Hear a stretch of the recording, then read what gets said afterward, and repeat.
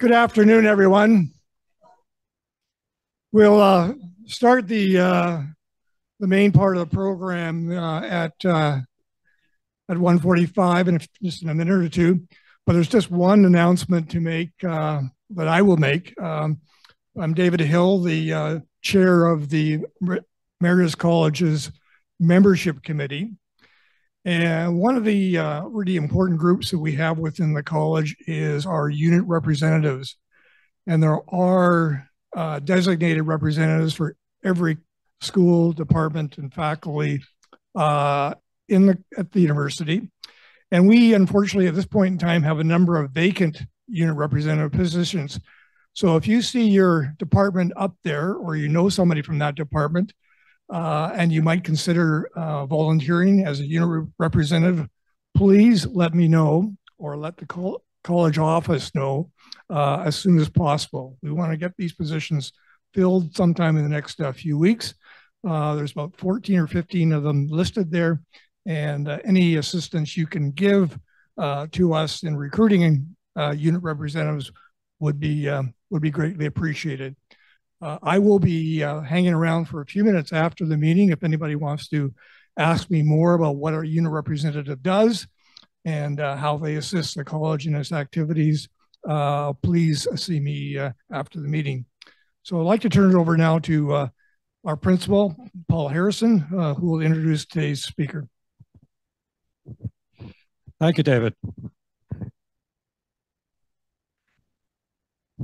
I'll first acknowledge that UBC's campuses are situated on the traditional ancestral and unceded territories of the Musqueam, Squamish, Tsleil-Waututh, and the Syilx Okanagan nations.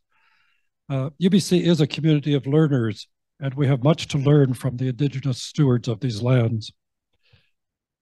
Welcome, everyone, to this special general meeting of the UBC Emeritus College. If it's not too late or too early, Happy New Year. Depending on what you celebrate. We're lucky that we didn't hold this a week ago in terms of the weather, but parking is a nightmare on campus with the Thunderbird Parkade closed. So I hope you didn't have to go too far to park or maybe took transit like I did. As you know, today's special speaker is UBC's 17th President and Vice-Chancellor, Benoit-Antoine. 17th. You may realize, Benoit, that in this group, there are many people who have seen a lot of UBC presidents. You're my 14th. But we are very pleased that you're addressing the Emeritus College and so early in your tenure here at UBC. Before joining UBC, Dr. McCall served in several academic leadership roles, President and Vice-Chancellor of Carleton University, Provost and Vice Principal Academic at Queen's, Provost and Vice President Academic Affairs at Concordia in his hometown of Montreal, where he was recognized with an award for Sustainability Champion. And since 2020, he has also been serving on the Board of Directors of Universities Canada. Now, Dr. Bacot earned his PhD in neuropsychology from the University of Montreal, after which he undertook a postdoctoral fellowship at the University of Glasgow. His research is in the field of cognitive neuroscience and focuses on the links between brain activity and perception in the visual, auditory, and vestibular systems, as well as on multisensory integration. Sharing his own lived experience, Benoit advocates nationally for open conversations about mental health and substance abuse. These efforts have been recognized with the Transformational Leader Inspiration Award from the Royal Ottawa Hospital and the honorary presidency of the Canadian Psychological Association. Benoit, the mic is yours.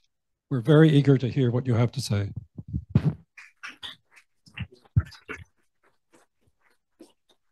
So much, Paul. Thank you so much, Paul.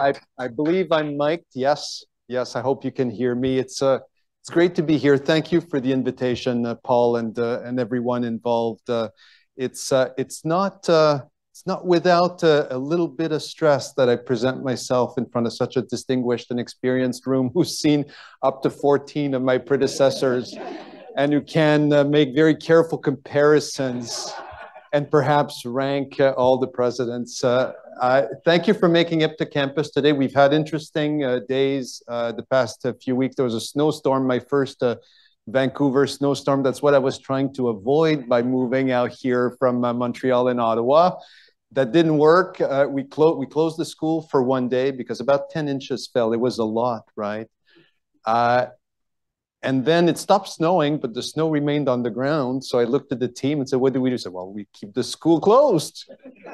Okay, we closed the school a second day. And then I asked, well, what's the strategy to reopen the school? And they say, you wait until it rains. And then it rains. So you learn something every day in beautiful, beautiful British Columbia. And I thought this week we'll all be back to normal, perfect.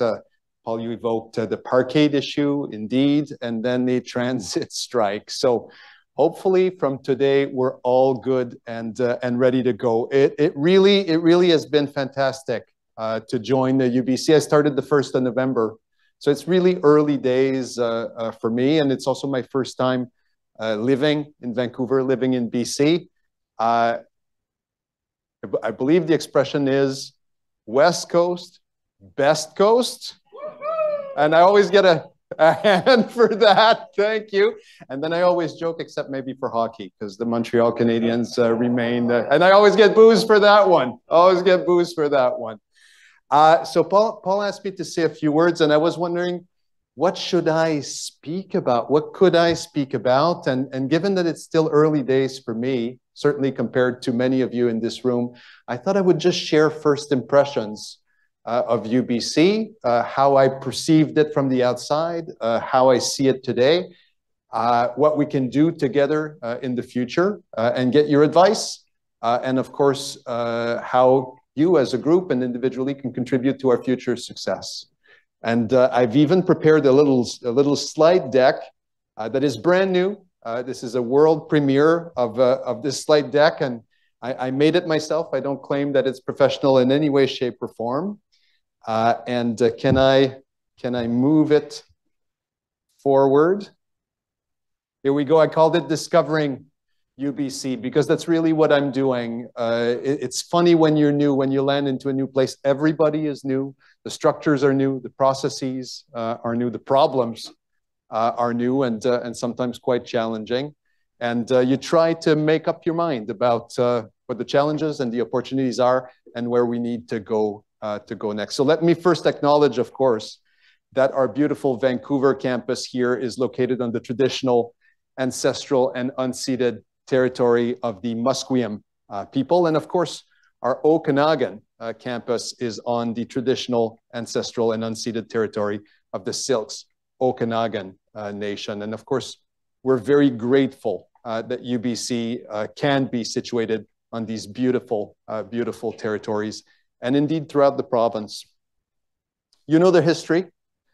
It was interesting for me to learn that this land, the whole peninsula, was granted by the province about 100 years ago. What a gift. What a gift and what foresight the government of the day had to allow for the establishment of a university on this land. 1915, UBC formally established. So that's really just a little bit more than 100 years ago. And here on the Point Grey campus, 1925. So we're coming on 100 years at Point Grey, then Robson Square, then Okanagan. But it's interesting for me to see how big and powerful UBC has become in what is relatively a short period of time. We're one of the largest and most research-intensive universities in the country. And the one I know well in my hometown of Montreal is McGill, who's almost twice the age of UBC. And if you look at where we are today, we're larger and we're more research intensive. So there's something really incredible about the progression, the rate of progression of UBC. And in my view, there's no reason why that wouldn't continue well into the 21st century and beyond. 3 campuses, or 2 campuses and a number of sites in the city. I do love the Okanagan campus. I don't know if some of you have spent a lot of time on the Okanagan campus. It really is a beautiful place and an additional asset for UBC, for a different type of student, a different kind of student experience. And they've also developed a really impressive research enterprise over the past number of years. And I'd be remiss if I didn't point out all the other sites. We're really present as a university throughout BC. It's the University of British Columbia, and it really is. It's not just Vancouver. It's downtown Vancouver, but it's also, especially through the medical school, all over the province. Some numbers, and maybe you'll be surprised at some of them. If you haven't been tracking them year to year, did you know that there's over 70,000 students at UBC today? 70,000 students. Almost 20,000 people receive a paycheck from UBC. 400,000 alum of UBC.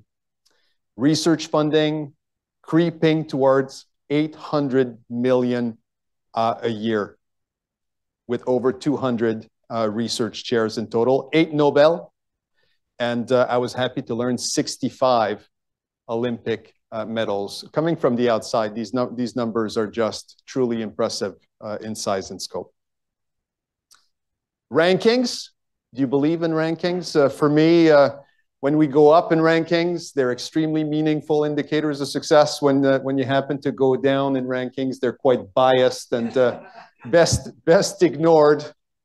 But that gives you a sense around top 40 in the entire world, and the competition has become much more intense with the development of Eastern universities over the past 20 years or so.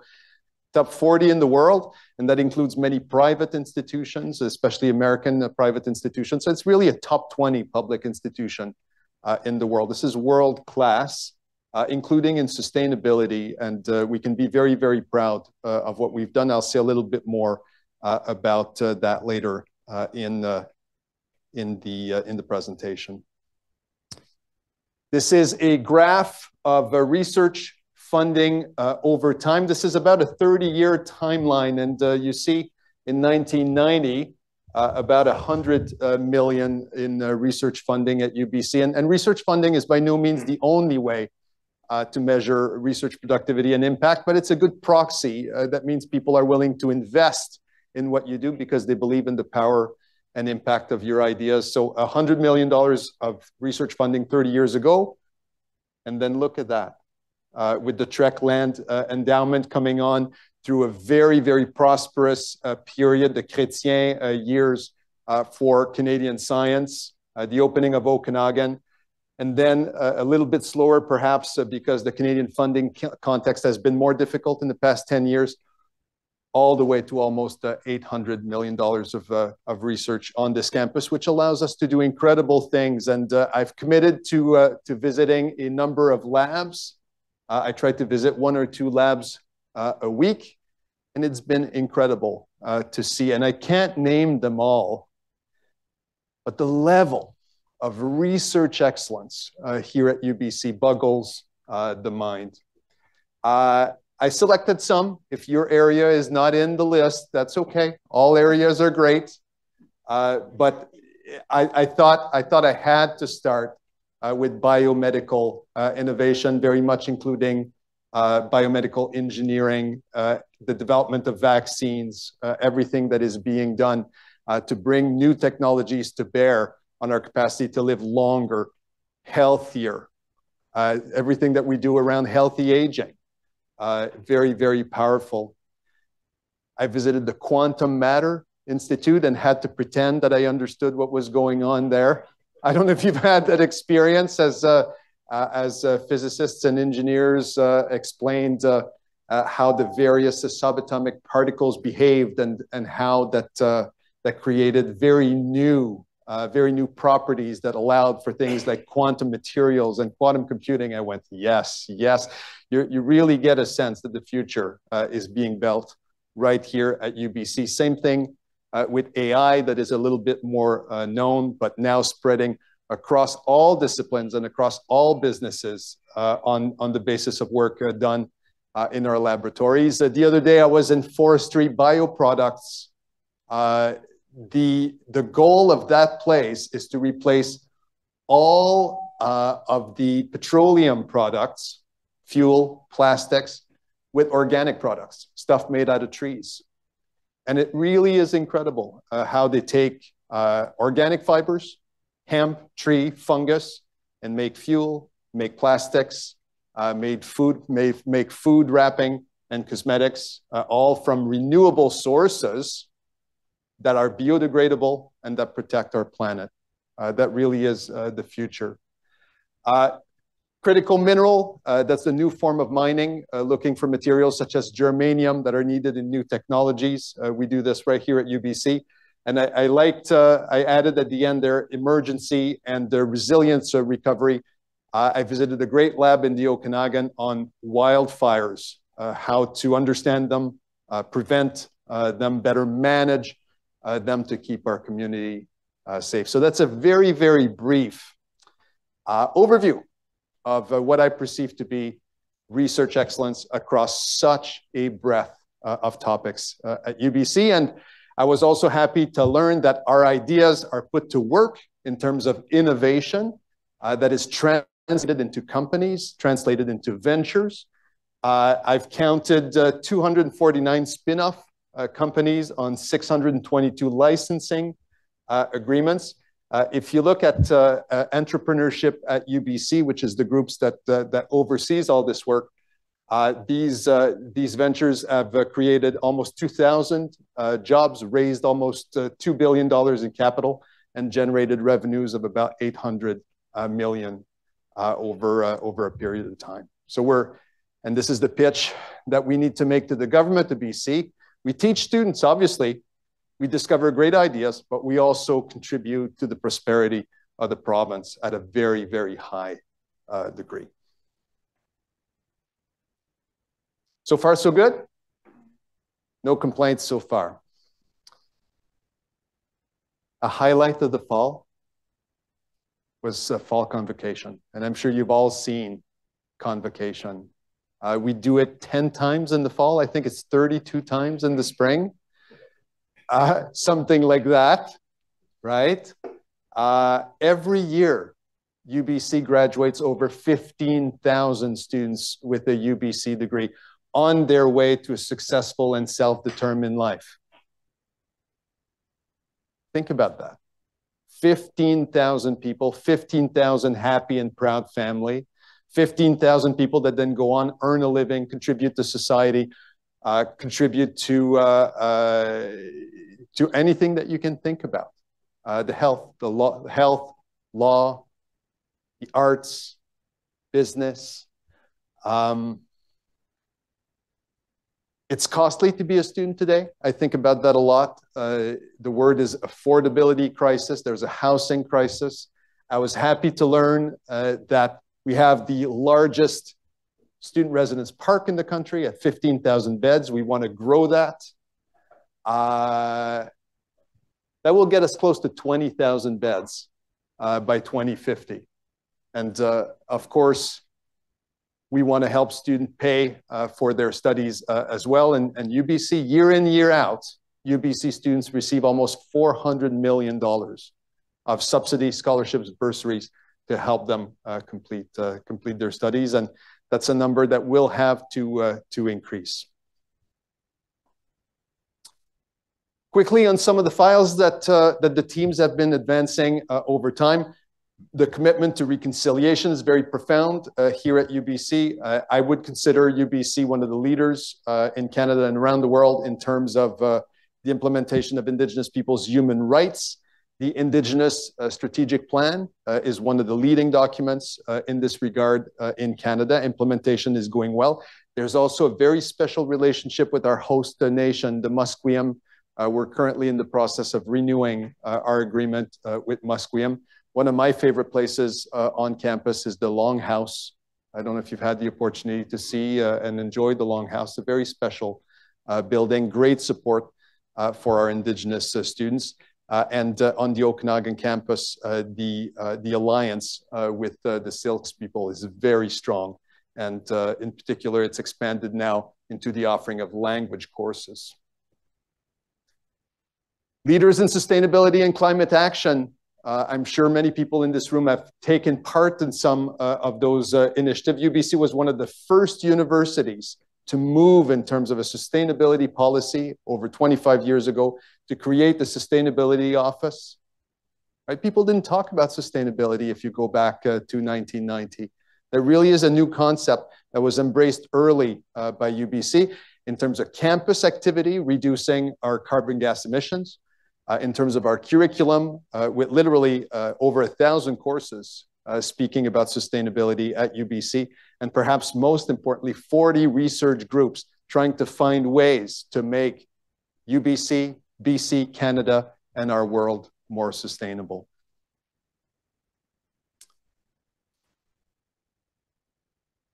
This is important for me personally, health and wellness.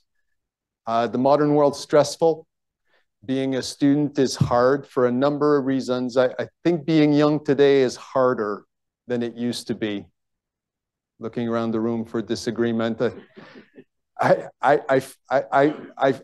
feel that my early years were less fraught than what students are facing today for a number of reasons, some economic, some social, some technological, some the availability of temptations like social media that didn't exist back in the day. So I worry about the health and wellness of our students.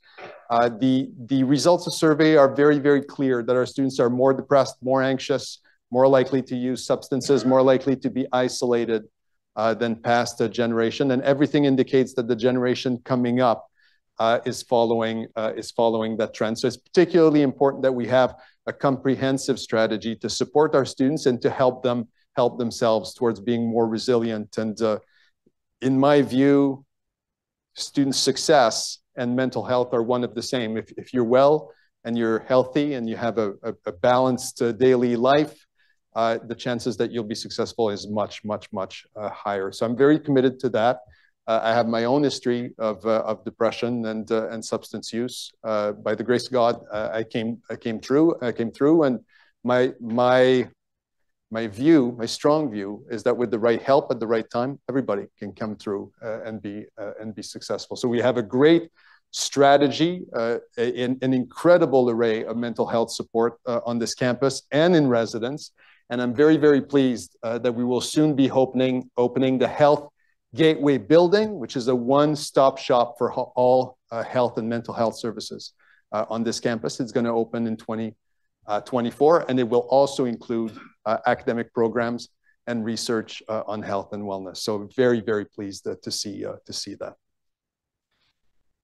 We're building a lot at UBC. There's always cranes up in the air, eh? Always. You look around, you see all the cranes. When you look at the old pictures and today, the development of the campus has just been absolutely phenomenal. The residential part for sure, but also the academic buildings, and there's currently 4 more on the go in addition to the Health Gateway building. The business school needs to expand. Anybody from Sauder? Welcome, Sauder people. Great school, maybe the best business school in the country. There's not enough space in the current building. There's a great expansion project that will, I think, close to double the footprint of the school. School of Biomedical Engineering, I was saying how much our medical practitioners and our engineers have come together to use new technologies to make us more healthy, to make us live longer. A brand new facility will open with cutting edge research and instruction, also set to open this year, 2024. New residences, always we're aiming to go to 20,000 beds. That's the Brock Common Phase 2. And the recreation space. We don't have enough recreation facilities. So in the North Campus, the recreation facilities will open, I think in 2026 is set to open. Applied science is a big project on the go. The med school is preparing another big project. So the next 5 to 10 years, we'll see further growth of our academic footprint and footprint on campus. Forward, the campaign for UBC. All of this takes money.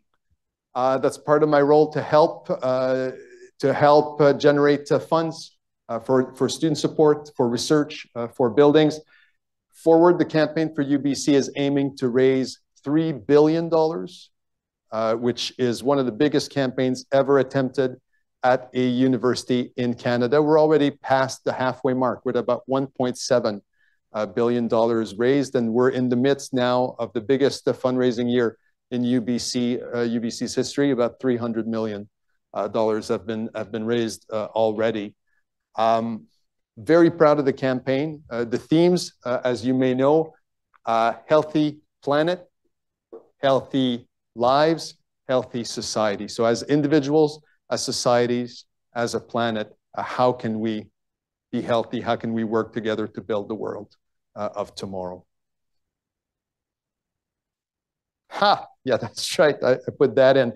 And please, if you know some lesser known facts about UBC, do let me know. Somebody told me the other day that Nikki Haley's dad was either a UBC professor or a graduate of UBC, one of the two, but that's unconfirmed. I haven't been able to ascertain that factfully.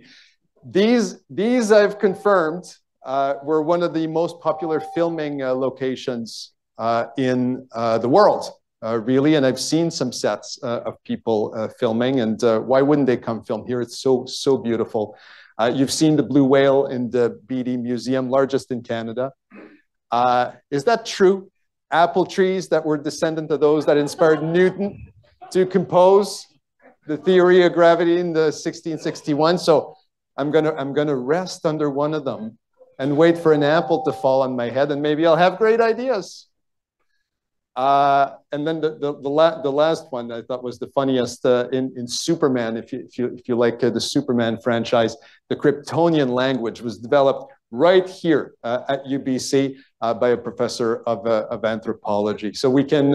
I'm happy to exchange about more UBC trivia as we get to chat a little bit after my presentation, which I'm about to bring to a close. I thought you might be wondering, okay. You're new, you're coming to UBC. These are your first impressions. What must we do now? What are your priorities for this year? So I don't think any of them will surprise you. First and foremost is to meet the community, make sure that I understand the history, the people, the aspirations of this community, and to connect. So I'm very thankful that you're inviting me today and you're giving me a chance to advance this objective. Thank you so much. Two is the leadership team. You arrive and you inherit a team, you inherit VPs, you inherit deans, you inherit associate vice presidents. You must spend time with them. Give them trust, confidence, direction. Ascertain whether the team is set up in the right way, and so far I've been very pleasantly surprised by our leadership team. Three, obviously, our academic and research mission. How can we further grow our productivity, our impact, our reputation in terms of teaching, in terms of learning, in terms of research? 5 to 8, 4 to 8 are a little bit more specific, and I'll go very, very quickly. We have a board and a Senate. I chair a Senate. Some of you are on this body. Is our governance where it should be? Is our governance optimally organized? Is it serving the needs of UBC to the degree that it should? I'm conducting this evaluation now. I'm very impressed with Senate so far, I have to say. As well as the board. Evaluate progress on the Indigenous Strategic Plan. You have a great strategy, but are we making progress? We are, but I'm not sure that we are at the rate that we should be. Same thing around EDI and anti-racism. We have a great strategy, the STEER framework. I'd like to see a progress report that allows us to identify gaps and where we need to go next. 7, I think, is particularly important. I think partnership is at the core of our success, and in particular, partnership with government, with Victoria and with Ottawa. I lived in Ottawa the past 6 years. I know them well. I will continue to bug them for support of UBC initiatives. And we'll get to know Victoria. I've already met the Premier 3 times. He's very tall. When you stand next to the Premier, you go, what is happening here? But he's a lovely and smart man, and understands the power of higher education, and we're grateful for their support. 8 is around campus planning, a new building. You saw some of our projects. What comes next? What comes next in terms of prioritizing all the academic and residential projects that we want to build on the beautiful UBC campus? And finally, 9, how do we come together as a community? It's a big community, almost 90,000 people, and revitalize our shared vision of UBC. There is a strategic plan. It was put together in 2018. 2024 and 2018 are 2 very different worlds. We need to think, is it still relevant, accurate? Does it need to be updated? What are the missing pieces? And we will need to come together and decide, what do we want to be as a university? How can we be the best UBC that we can be? And probably as early as next year, I hope to engage the community in some sort of process to be determined towards seeing, well, what do we want to look like 5, 10, 20 years from now? And I'll be looking forward to your advice. And I think I'm at time. Thank you very much for your attention, everybody, and I'm happy to take any questions.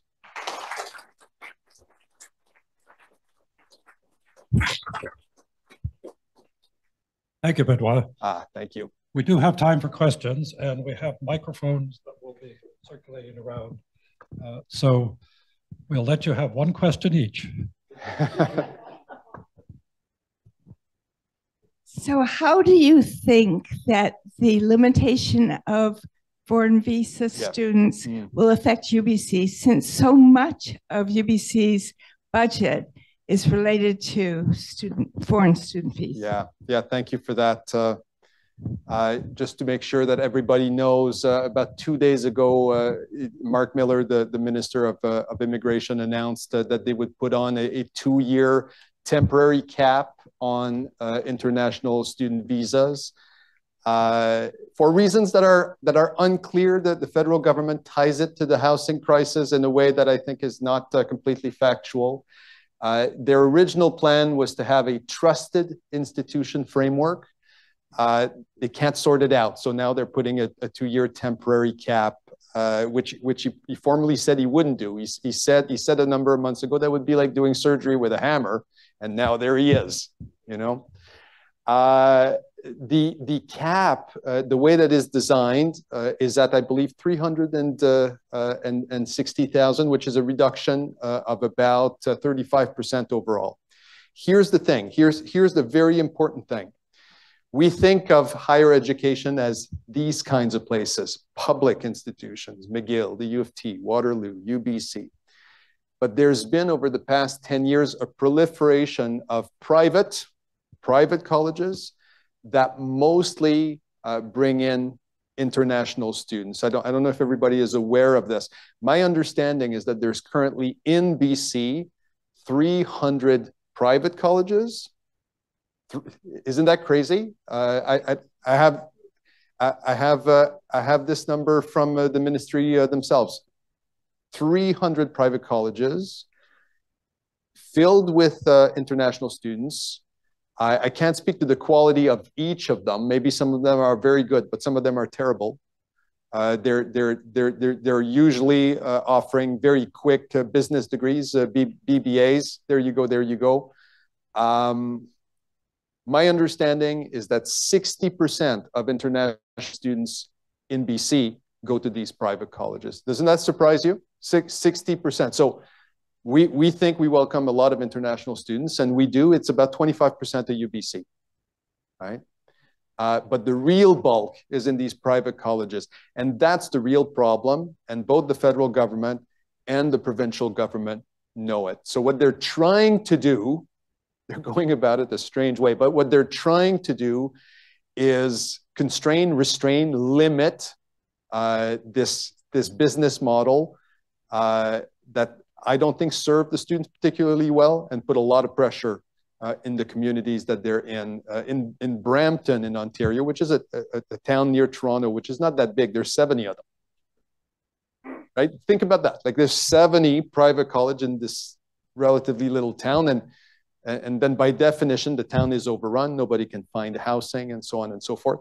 And here in the Lower Mainland, there's a lot too. So it's a bit of a long way to answer your question, but that's important context.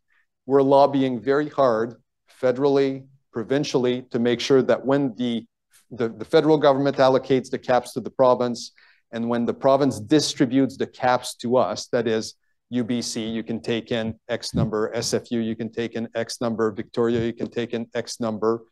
Public universities that are reputable, that have a long history of welcoming great international students, to bring them to success, to house them well, to treat them well, are prioritized in the allocations of the caps. And if BC takes the approach that public universities take priority, the caps won't impact us at all. It will all go to the public, but I can't guarantee that today. So we're being cautious, but there's reasons to be optimistic that we're not the target of the legislation. For the question. Paul, you're in charge. Yes. Thank you very much for your presentation. In these days, we're experiencing lots of polarization, political polarization, and in some cases, unacceptable conduct that emerges from that. I'm just curious to know what you and your team are doing towards hopefully achieving institutional neutrality, for example, considering the Calvin principles. And I'm just wondering how that's going. Yeah. Thank you. Thank you for that, and thank you for evoking the Calvin principle. For people who might not know, that's the Calvin Commission at the University of Chicago in 1967, which is kind of the foundational document that states, in a nutshell, and I summarize, if you believe in academic freedom and in reasoned debate, and in having all views brought together so that the truth can emerge, then the university can't take side. That's the principle of university neutrality, and I believe in that very, very strongly. The unit of freedom of speech on the university is the individual student, the individual faculty member, not the university. So we're trying our very best to walk the line of university neutrality, which is not easy, because anything you say, people say, well, that's not neutral. I say, well, it's neutral according to most people. It might not be neutral for you, but we're trying to walk that principle of university neutrality to encourage respect and reasoned debate and compassion on campus. It's difficult. It's difficult, and there's been regrettable incidents. We try to do two things at once. On the one hand, we say, hate and racism and discrimination have no place on this campus, and any incident reported will be investigated. But we're not in a police state. What you really want is to encourage your community to engage respectfully and carefully with one another, and remember that we're all suffering. But it's difficult. It's putting tensions on universities across the country. Thank you for the question. Thank you. Can you hear me? Over here. Wait. Oh, here we go. Apologies. Is it on? Thank you for visiting us today. My pleasure. I actually met you at the November 11th events where you spoke with reference to the veterans. You were invited to speak. I remember that. Yeah, I remember that. And you were there with the premier and so on, and you were there with our veterans. And they were impressed. When I say our veterans, UBC has 479 veteran students in the program that universities admitted. Got to be right up to the mouth. Okay, maybe that's better.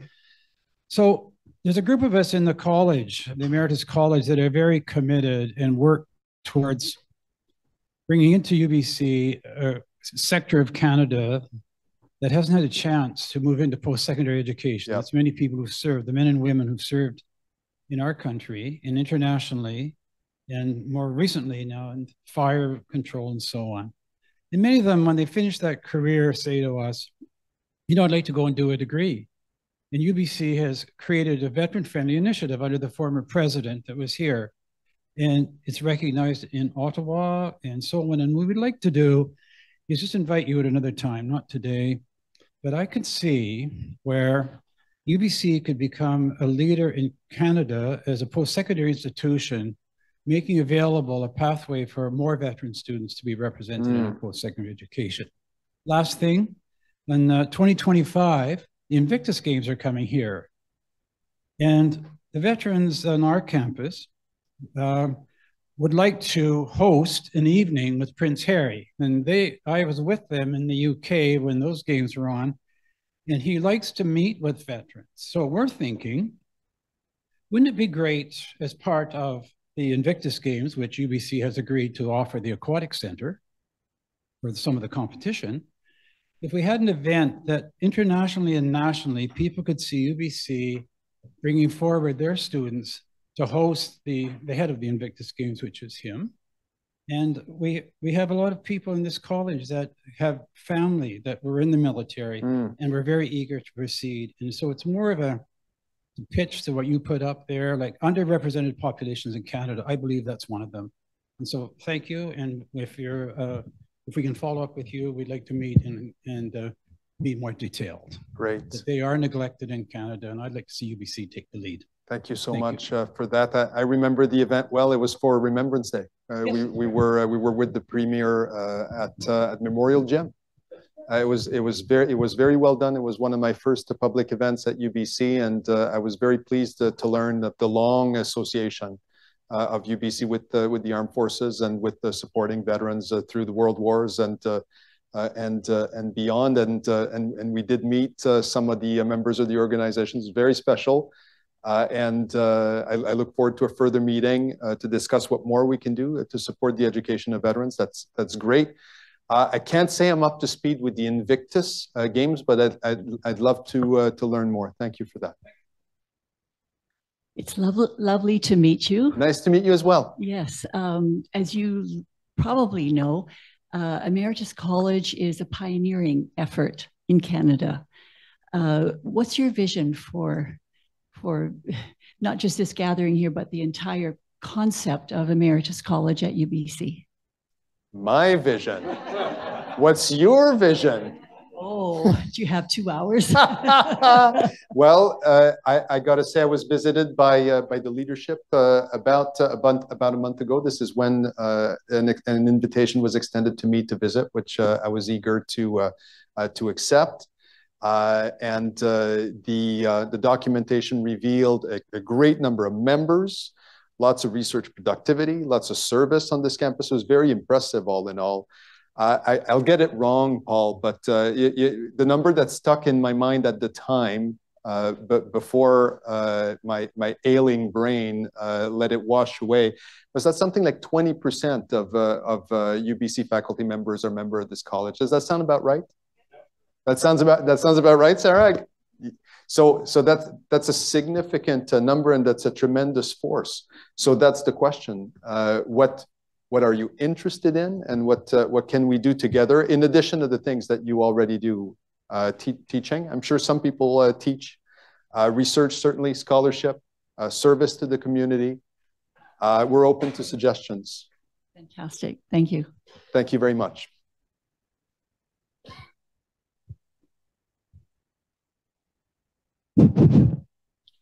I'm Roger Bosher from Educational Studies. I've been here 40 years, and I've been to quite a few of these first meeting with the new president.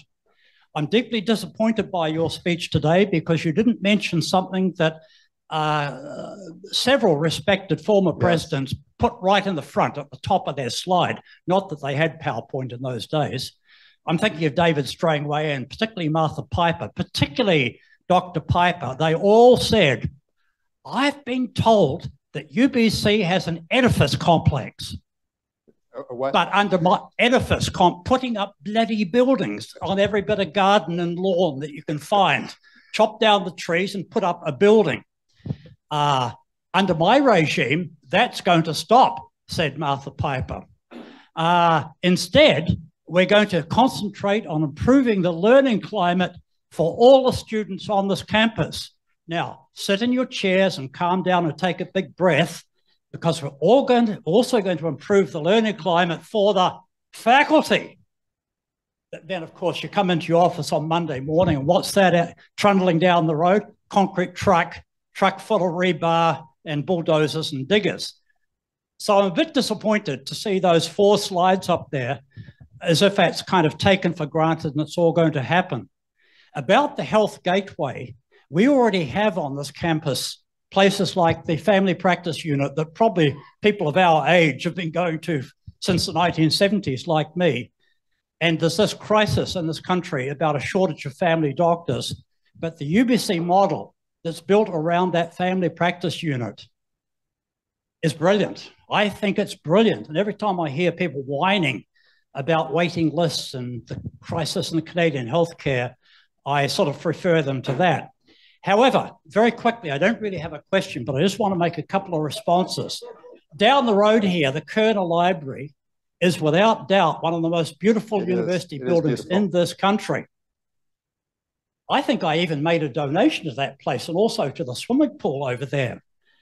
There was a president, and I don't even know which one it was, who somehow decided that the books didn't need to be stored there anymore, but it would be taken over by the senior administrators of this university.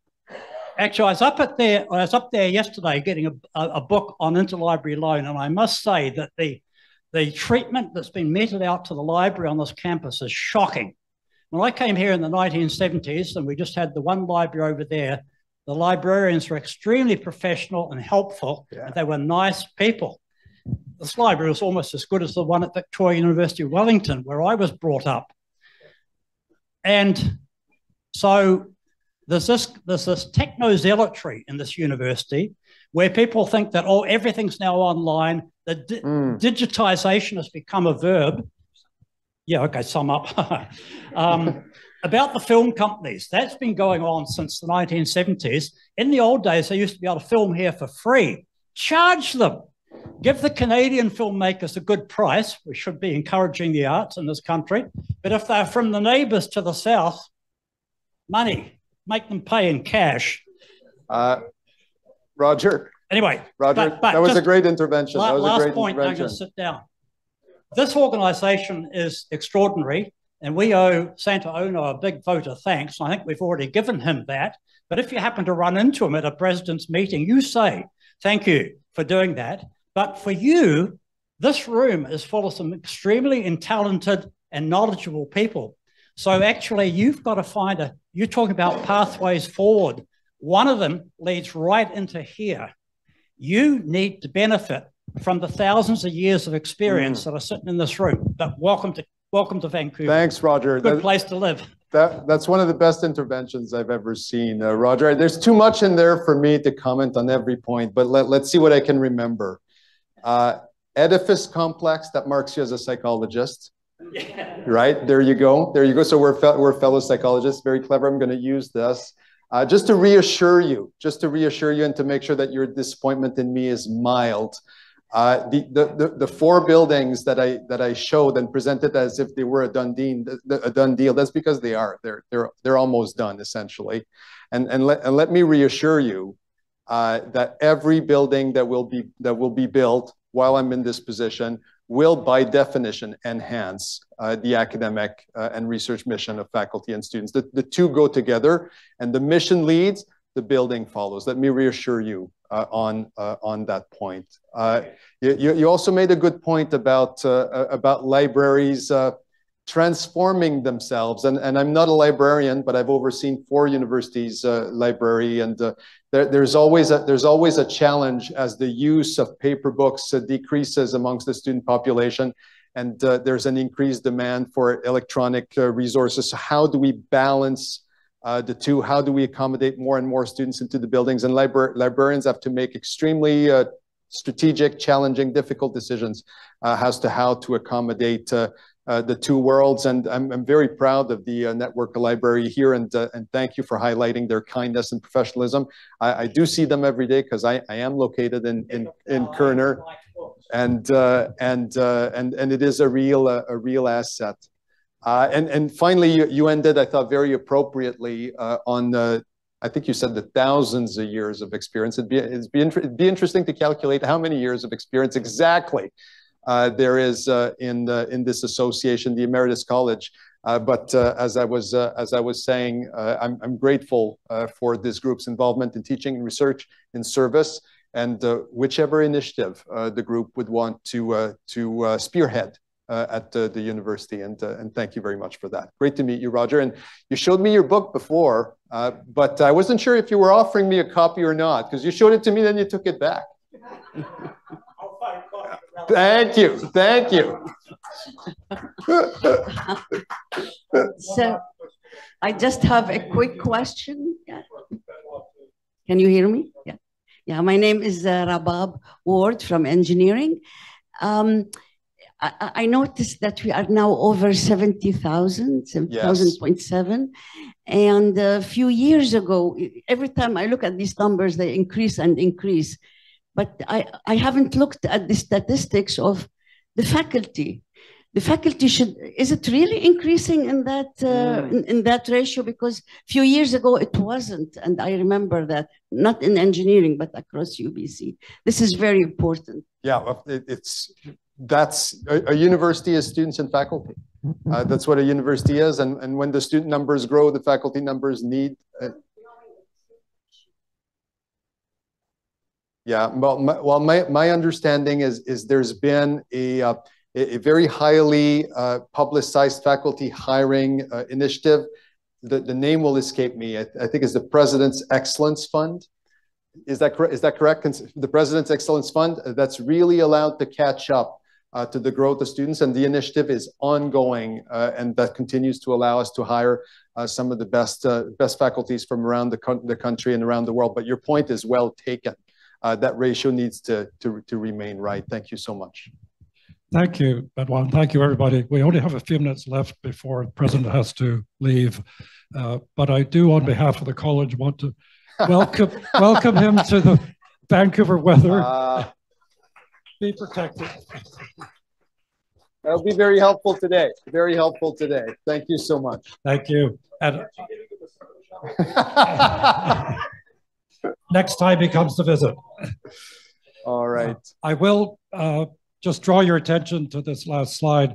There are a number of activities coming up this week, and our next general meeting topic is there, which will, I think, illustrate one of the points that Benoit made about the kinds of research that UBC is involved in there, and the transformation or the transfer of information to making jobs and research out there for our next meeting. But thank you, Benoit. And if there is time, if you would like still to... I'd love to have a chance to say hi, yes. Keep an eye on your watch. We won't let you stay too long. But thank you very much. My pleasure. People, I'm sure. Thank you, everybody.